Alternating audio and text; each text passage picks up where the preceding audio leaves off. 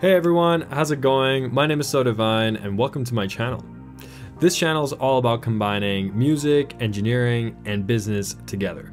So I'm so glad you guys are here. So as you know, I did my MBA at Queen's. Before I did my MBA, so many people would ask me, hey, why are you doing an MBA? What's the point of this? You know, you can learn everything you can learn from an MBA online, which is not actually true. I wanted to make a video to talk about what my main learnings were and my main takeaways from the MBA program. So I went to Queen's, I did the 1-year MBA program, I quit my job and I moved to Kingston. And then after my 1 year, I spent 4 months doing an exchange program at ESSEC in Paris. And because it was COVID, I didn't actually physically get to go to ESSEC. And so I had a slightly different MBA experience, but at the same time, it's still valid. So these are not in any particular order. So let's go through these. First, learning how businesses are actually created. I know in daily life, we often hear about things like, hey, this company raised Series D funding, or they have an angel investor, or they have XYZ. I never actually knew what any of that meant. And obviously I knew what it meant, like just on the surface, but I didn't know what the implications were, what that truly meant, how a company starts, what is needed, what are some things you can do to actually get the ball rolling, what should you prioritize when you're doing this. Hey, you know, you don't even have to raise money depending on the kind of business. I also learned what are the downsides of raising money. Let's say you raise $2 million.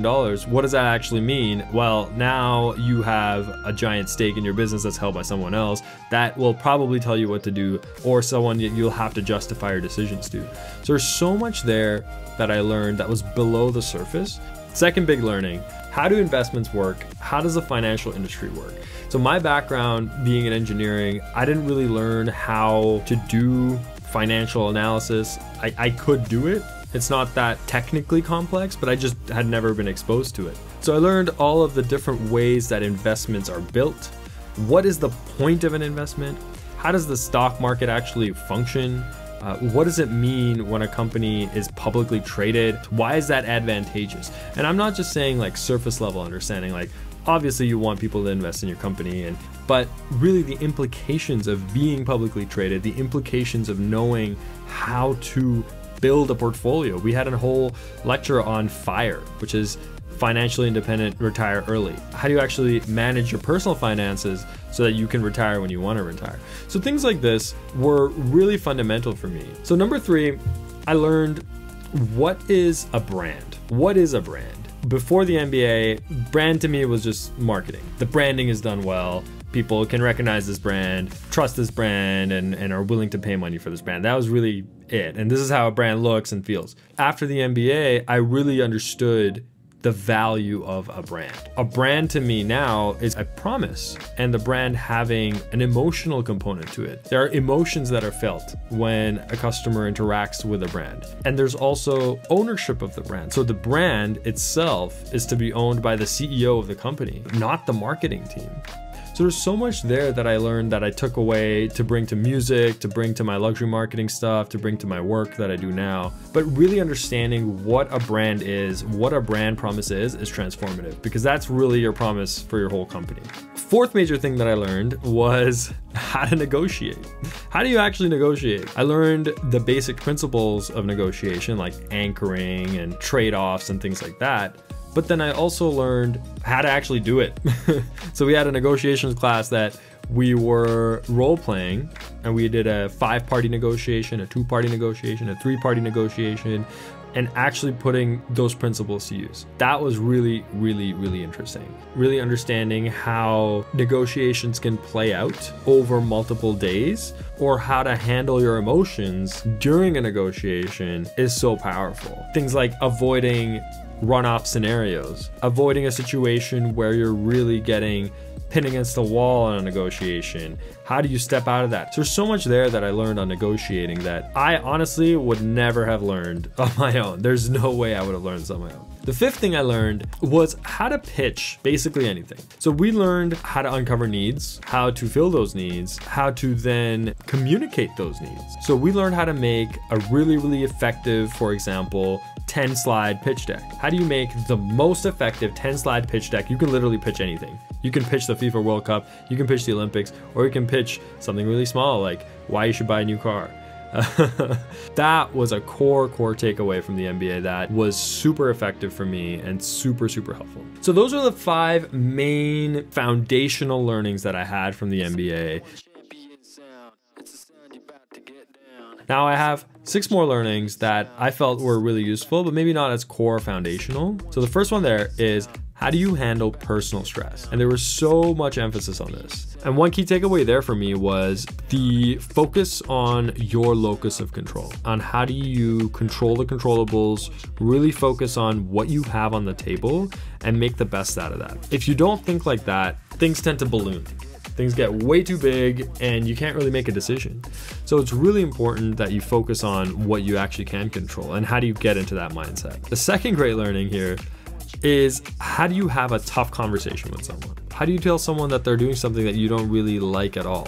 You know, that's a tough conversation to have, especially in a workplace where you really need these relationships. How do you have those conversations in a tactful way? A lot of times, the MBA also told me that there are times where you just can't do anything. Well, like when you're working with someone and they're just not on the same wavelength, you know, there's not much you can do. You give them this feedback, they might not take it. They probably won't take it if they're not on the same kind of perspective as you. And then how do you work with that? How do you deal with that? That was really foundational for me, because it changed how I viewed my teams. Oftentimes I'd be like overly idealistic, like we have to get this team to work together well, we have to get this. But in reality, that's often not the case. Like not every team is going to be able to become world class. There might just be players on the team that aren't going to work well together. And so how do you deal with that as a leader or even just a team member? Like, third great learning here is strategy.